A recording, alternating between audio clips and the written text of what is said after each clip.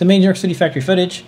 Got some stuff going on. This is us doing things right now here in New York City. We are manufacturing essential electronics and more. This is the Stenciler. Yes, stenciling away.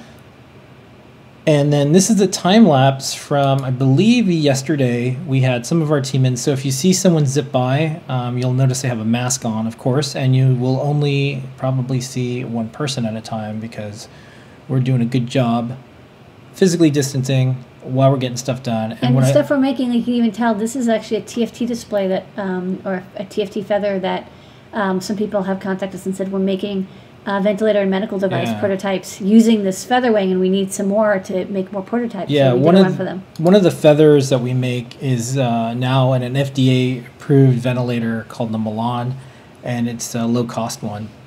And I have to post about that, but I just haven't had time because there's a lot going on. Yeah. And then we also have some laser stuff. So Dano Wall, who is an amazing artist and an amazing Adafruit team member, has been leading up a lot of the things that we do on site, and I'm so thankful that Dano has helped out so many New Yorkers and so many people on our team, and just continues to give and give and give. So thank you, Dano. He also takes great photos. Ooh, nice. Yeah, and this is a new grid that we got for our laser cutter. Here's some of the 3D printed holders for the face shields. We did two types, the ones that we were making in big runs, and then in between that we were doing this. Noe and Pedro helped out all the way from Florida with that to help out New York. We have some new filtration stuff we're doing, and then Dano has a pair of spectacles, and this is just some scenes of New York as he goes to and from his commute. And as you can tell, the streets are still pretty empty. New York has never looked like this.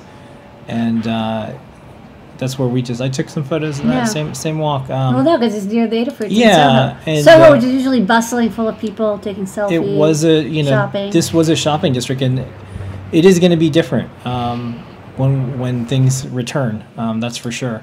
And then it wouldn't be New York City factory footage without some scenes from outside. It looks like they were doing some skywriting that said first responders up in the air.